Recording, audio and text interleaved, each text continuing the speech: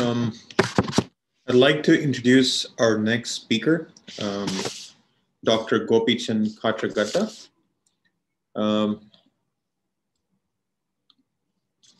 Dr. Gopichand Katragadda is the founder and CEO of Mylan Foundry, an AI company with a vision to transform human experiences and outcomes in wellness, media, and entertainment. He is an independent director of Bosch India Limited. He's also the vice president of IET, Board of Trustees UK, and a member of NASSCOM Governing Council for the Center of Excellence for Data Science and AI. Till January 2019, Gopi was the group CTO and innovation head of Tata Sons. He helped grow GE's largest R&D center, the John F. Welch Technology Center, to be amongst the world's leaders in intellectual property generation. Gopi is the past chairman of CII, National Technology Committee, and the CII, Western Regional Innovation Task Force. Gopi helped establish the Advanced Materials COE at IIT Madras and Advanced Manufacturing COE at IIT Kharagpur. He has framed the CII Tata Communications Digital Transformation COE. Gopi was also set up and managed ongoing Tata research collaborations with Harvard and Yale. Gopi holds a BE degree in electrical engineering from Bangalore University and an MS PhD degrees in electrical engineering from Iowa State University. Dr. Gopichand Katragadda.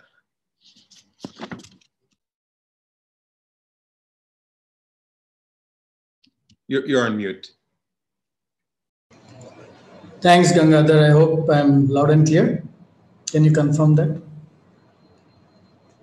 Yes. Fantastic.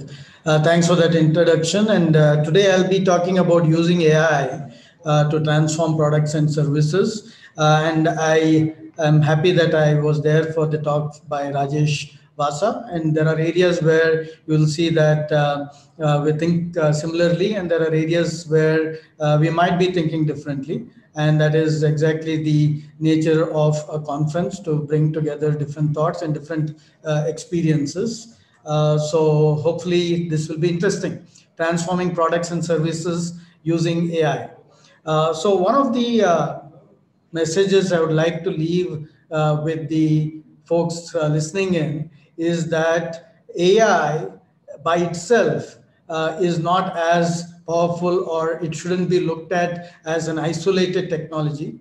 It's a tool in a tool set, and it should be used as such. And again, AI is a broad connotation for various techniques. So we'll talk about them. But really, where it matters is at the intersection of biology, digital, and materials. And within digital, artificial intelligence, and in particular these days, deep learning, is the area of interest, is the area where maximum return, maximum bang for the buck is being produced. Still, as part of the industry, the way we look at it is that 80% of what we do with AI, with technology, at the intersection of biology, digital, and materials, will be driven by the market needs. So it's critical to understand the current needs very well, and also predict the emerging needs, and then look at what technologies will solve it. Again, the market needs will be driven to a large extent by trends. So today, if pandemic and social distancing are trends, they will drive areas such as mobility and the ability to operate zero-touch solutions, and various other aspects of the industrial requirements get impacted. So that's the nature of how AI will play a role, and it shouldn't be looked at in isolation. I do agree with Rajesh that there is a lot of hype on AI, and there are a lot of people doing disservice to AI by talking about AI as though it was human intelligence, and that it will replace human intelligence. And that's where the trouble starts. Human intelligence is pretty complex. And we have IQ, which is significantly ancestrally inherited. Of course, if you don't use it, you will lose it. Sensorially tuned emotional quotients, So if you are able to connect with the people around you, connect with emotions, you will have EQ and you will be using it. If you use your hands on whatever you use your hands, you will have your hand portions tuned, and it doesn't just open up the neurons for that particular task. Actually, it opens up neurons for a variety of tasks which are responsible for practical experience being put to use. And then there is bacterial quotient. Bacterial quotient is the intelligence which we get from the environment, symbiotically received in our guts, on our skin, from the bacteria which reside there. So this is very complex, and we use all forms of intelligence at various points in time. AI, on the other hand, is math. It is mathematical. It could be codified rules. It could be data queried or machine learned. Most of the discussion around AI today is because there has been significant progress in what is machine learned AI, in particular, the advances in neural networks, and we'll talk about those. So these are tree-based or fuzzy logic, similarity queries, or deep learning. But there are issues in terms of our understanding of AI, because we think about AI in context of the term intelligence, and that's where we lose track, because AI today cannot be generically intelligent. So if a system is developed to differentiate between cats and dogs, then that's what it will do. There have been attempts to create generically intelligent systems. GPT-3 is one, but it's nowhere close to being practically usable in any form. So there's a lot of hype caused by those kinds of systems making claims for which they're still not eligible for. So generically intelligent systems are not there yet, and there is no need for them from an industry standpoint. We are happy to use specific AI systems for specific tasks, and we have been using them for quite some time. So have AI applications, are they there? Of course they are, and I'll show you some of them, and hope to convince you that they're being used for quite some time. AI doesn't have episodic memory. If I have this discussion today, I don't automatically have this memory in an AI system. It is trained, and what it has been trained on is what it remembers. So even if it is being trained to learn continuously, what is called episodic memory, which is not connected to the function it's being trained for, will not be retained. Whereas we can retain the episodic memory, even though we do not today understand where it will be useful, and later bring it to use for areas where we did not imagine that this memory could be used. There is no emotion. We can program emotion, but as soon as you program something, obviously it is not emotion. So emotion is spontaneous, if we agree. There's no emotion in AI systems. So chatbots, if they are claimed to be having emotions, that might need to be looked at from a different lens. You can program emotions depending on certain inputs. But like I said, emotions are spontaneous, and they are different depending on different people. Even the people you're interacting with for the same situation, you might have different emotions. So those things are not there in AI today. And creativity, again, can be programmed. You can program to create a painting similar to a Picasso, but you cannot create a new Picasso with a new form of art. So that's where AI is. And again, for the folks on this conference, maybe this is too fundamental, but still I want to share my perspective that while we have been trying to mimic the biological neuron in artificial neural networks, it's with a limited understanding of the artificial neural networks. So what we have said is that, okay, the neuron collects information and it passes it through a cell body, where it passes it through a function and a nonlinearity, which is a nonlinearity. So aggregation may be an offset and a nonlinearity. So that's what we mathematically have reproduced in a neuron. So neither the biological neuron nor the mathematical neuron have significant math going on, or it is not the seat of the power of the neural networks. So the seat of the power in both cases is the massive interconnectivity of the neurons. So with this interconnectivity, what you get For example, in the mathematical equation shown there, at the simplest level, it is ax plus by plus c equal to 0, which is the equation for a line. So it draws lines in space. You can think about two-dimensional spaces. So if it's cats and dogs, one dimension is maybe the length of the animal, and the other dimension is the pitch of the voice. And you can draw lines separating cats and dogs. If it is a more complex problem, you will have more variables. So you can think about 3 dimensions and surfaces. But if it is even more complex, you'll have multiple dimensions and surfaces in multi-dimensional space. So that's what we are talking about with an artificial neural network in the simplest sense, is that it can draw surfaces in multi-dimensional space. So it can separate out categories. It can also morph one surface to another. And there are a set of applications based on that as well. So what is the reason for all the excitement? And it's very valid. There has been significant progress in 3 areas. One is natural language processing, the other is voice recognition, and the third is image recognition. And as industry, we take what is there and we use it to the best of the abilities it provides. And that's what I'll be talking about. So what has changed? In the past, the computational power was not there to be doing some of the algorithms the way we are doing it now. So convolution neural network automatically extracts features. Previously, we were extracting the features manually. So if there is an image, we would take discrete cosine transforms and choose the first few numbers as a representation of the entire image. But if you have a crack and you want to recognize a crack and you're doing it using discrete cosine transforms, it's not going to work. So what convolution neural network does is, based on what your output is supposed to be, it will pick the features it wants by using a convolution technique. So it will have layers which are tuned to look at shadows, shapes, lines. Each one of these is a different layer, and it can use as many layers as it wants because it has no computational restriction. And then there is a max pooling layer, and then again you have the conventional neural network, deep neural network in this case. So it's nothing but similar to a multi-layer perceptron, but in this case you can go with any number of layers. Previously we used to stop at 3 layers because we said once we have surfaces in multi-dimensional spaces, any further layers do not offer me too much. And so we would, for mathematical simplicity, keep it to 3 layers.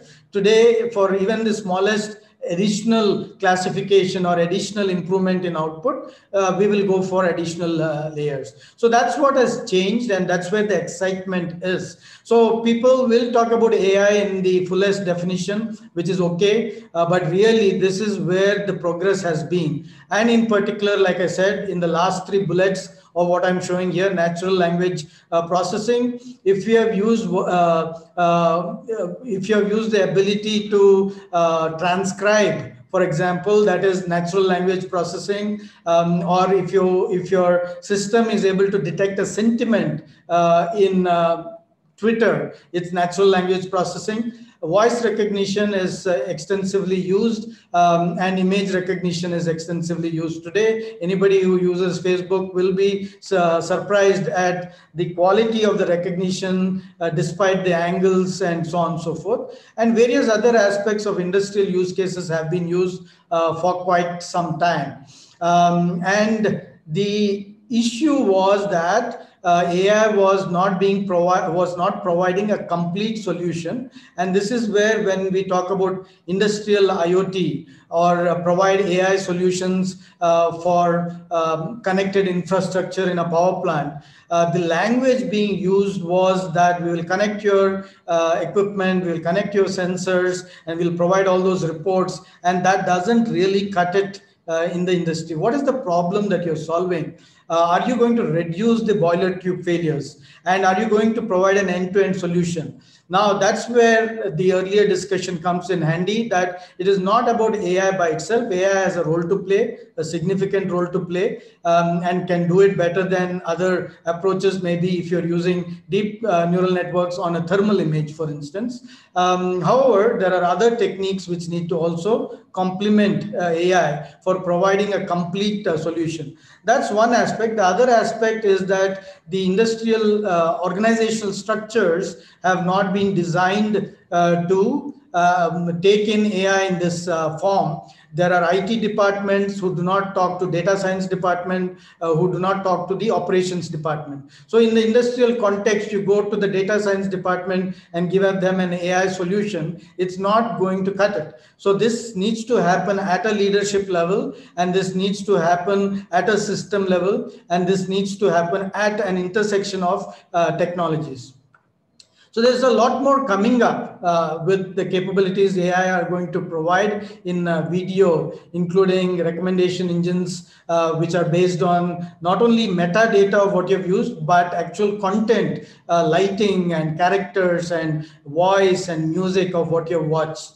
And of course, photorealistic smart chatbots are there. We need to take it with the pinch of salt. But today you can have a chatbot who is trained to be your CFO, because much of the knowledge of a CFO can be programmed into a chatbot to give you the appropriate answers. But really, are you ready to do something like that? That's a question that we'll have to answer. So various other areas are going to be benefited by AI, including health and wellness. There was a question earlier on health. I do agree that the doctors and the radiologists are still in the loop. So if you're going to recognize a tumor using AI, the radiologist will have to still provide his final go ahead. But there are areas, most recently with COVID, with the volumes of data which needed to be looked at, to look at the difference of an X-ray which is caused by pneumonia versus COVID. Those are things very well suited for AI to go through volumes of data on a pandemic-like situation and extract those pieces of information which require further doctor attention. And of course, wellness, there are certain advantages to be working in wellness, and I'll talk about that as well, and various other areas. Again, need to think about it at a system level. AI is great. If you can bring it to the edge, it's even more fantastic. AI training will happen in the cloud, but inferencing, if you want to cars to avoid an accident, needs to occur at the edge. There is no sense of the data and the decisions going back to the cloud and then coming back to the cars. That's not going to work. But with AI for unstructured data, which is AI for video, AI for audio, and vibration data, and so on, and the fact that neural compute is at the edge, and the 5G has arrived. It'll take a couple more years for 5G to be what its promise is. Today, in even developed countries, 5G is not what it can be. It's just emerging out of 4G and maybe even 3G even. But what it will really benefit is the machine-to-machine connectivity and being able to take decisions without having to go back to some kind of a central scenario. Just wanted to show you a few cases of where AI can be and is being used beyond the traditional thought processes of characterization or classification or recognition. Here's an example. I can take a particular resolution, in this case 180p, and make it 1080p, because like I said, I can have layers, and at each layer train it to get better and better at interpolating between 2 pixels. So I've taken and increased the number of pixels by 36 times in this video. Sorry.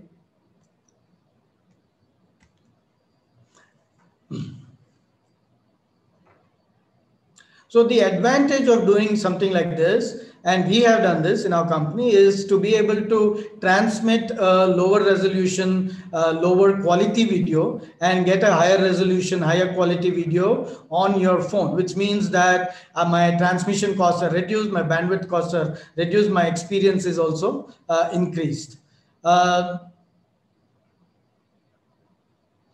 Again, face recognition was talked about by Rajesh, and there's an example of what we can do. Because there is a database of 3 million faces, and because it's multiracial, and because there is also a trained neural network already which can be used, and you can just use the outermost layer to create an index for a new image. You can pretty much start using this straight off the bat. So the previous example, we had to develop it in-house, we had to make it available at the edge, we had to program for performance, including low power, 30 frames per second at the edge. In this case, there are applications you can think of where you get one image of an individual and you can start recognizing that individual already, no training required, because there's a pre-trained network and it produces not a classification but an index, because the last layer is chopped off. So this index image was very well recognized. Again, to the earlier point, there were errors. There were two errors. Oh, no, sorry, there was one error in this entire team image where they were not trained for, it didn't recognize, it labeled as unknown. But one of the ladies got mislabeled as a gentleman in this picture. Everything else was labeled correctly. So this is the state of the art. Are there applications which can use this well? Yes. If there is an error because of a single index image, you can use multiple index image and get better quality of the classification. There are races for which this database is not sufficient, so you have to bolster the data for those races. So these are all practical things, and we can find applications where you can use this effectively. As an example, in surveillance cameras for attendance taking, and all done with the sense of data privacy and only after informing people. As an example, if you want to detect who is going into an area for which you need a training to be in that area, you better have an ability to make sure that the individual going in has that kind of a training. And these applications, if it is flagged that an individual is going in without training, the supervisor will come and take a look. And if once in 25 images there is an error, maybe he can just live with it, flag it, it will retrain, do better the next time. So you can't use it for an application like an aircraft engine, and if it is going to fail because of a misclassification, those are not the applications you want to use it at this point of time.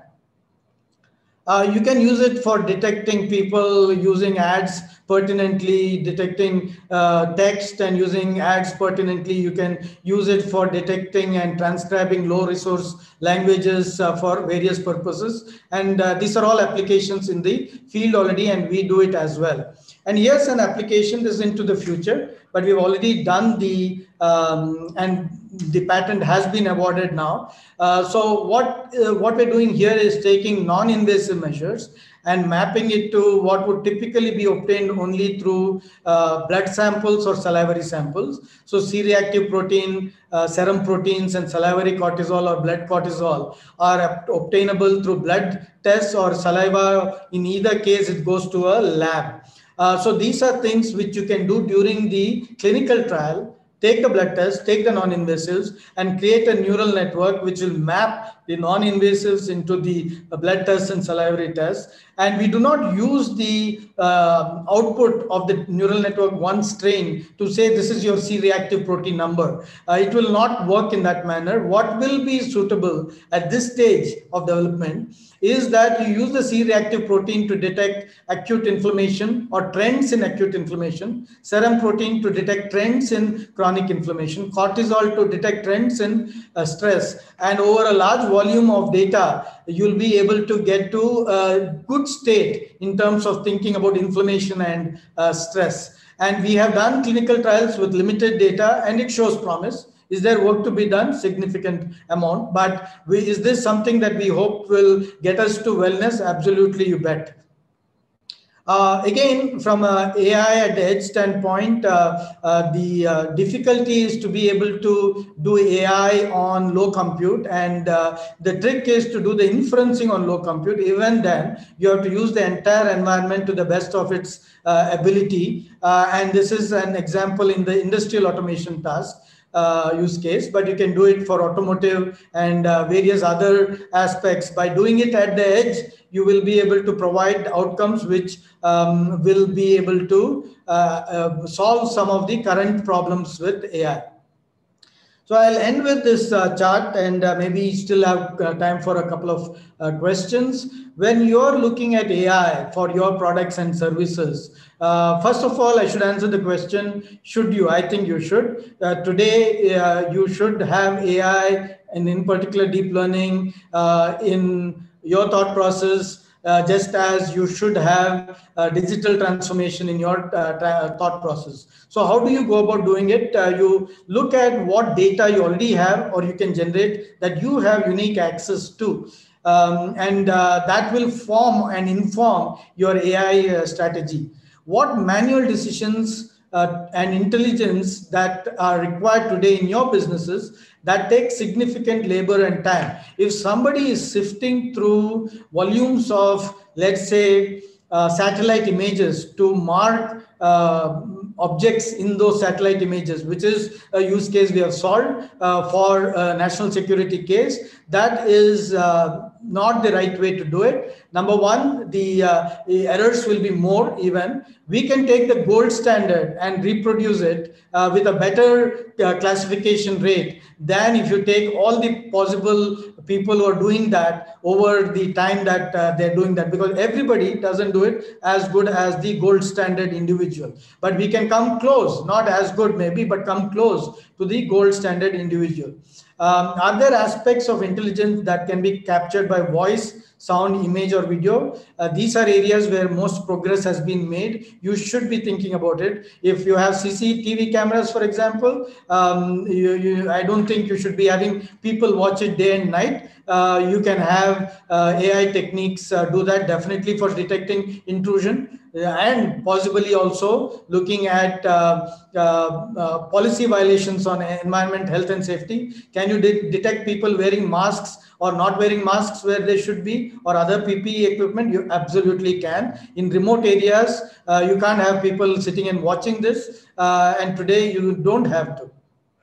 You can fuse together multiple sensors and provide system level information. If you have a need to do that, AI will do that well for you. And also you need to think of new ways. When I presented the wellness use case, it's a totally new case, leveraging AI, leveraging new sensors, leveraging the availability of compute on mobile phones. So if you're only doing it to recognize tumors in MRI and CT, which I have done as part of the roles I played at GE, for example, it's a good start. But that's not where we should end, because there are regulations there, and more than the technology, it's the regulations which will hinder. There are people set in doing it in a particular way, and more than technology, that's what will hinder the implementation of the capabilities of AI. There, the only place where you will be able to make quick progress is in a pandemic-like situation, and you have to deal with hundreds and thousands of images.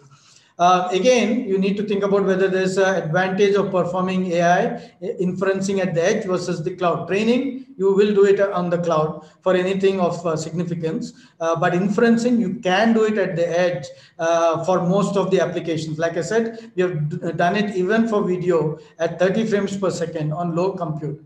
So that's what I had in terms of a presentation. Happy to take maybe one or two questions if there are.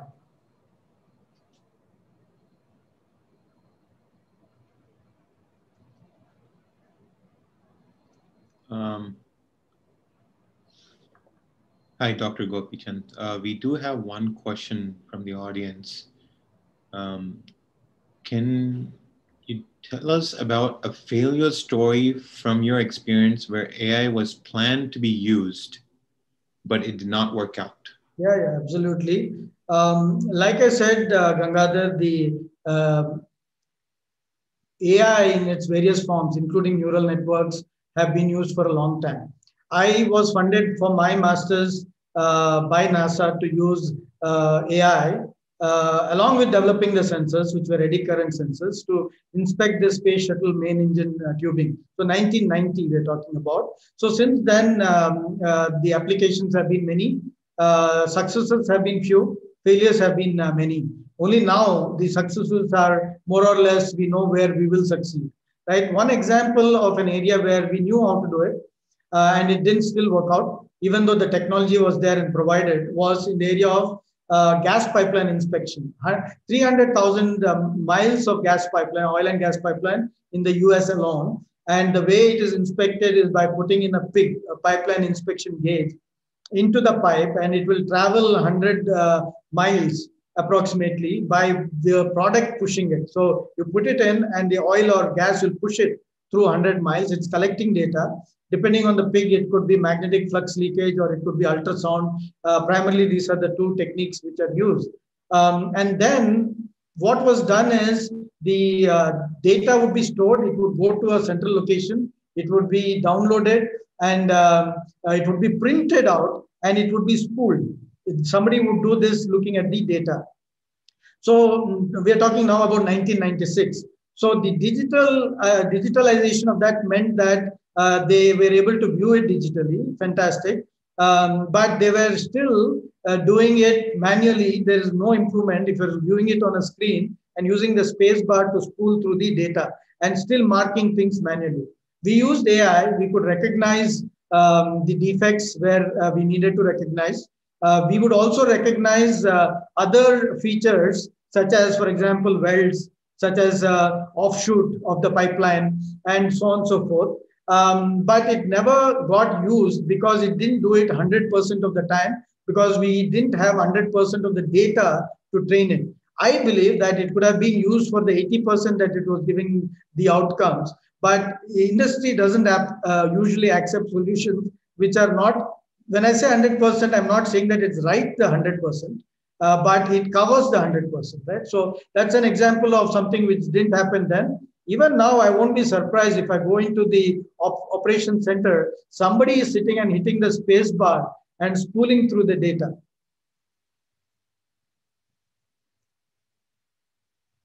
You're on mute, Gangadhar, sir.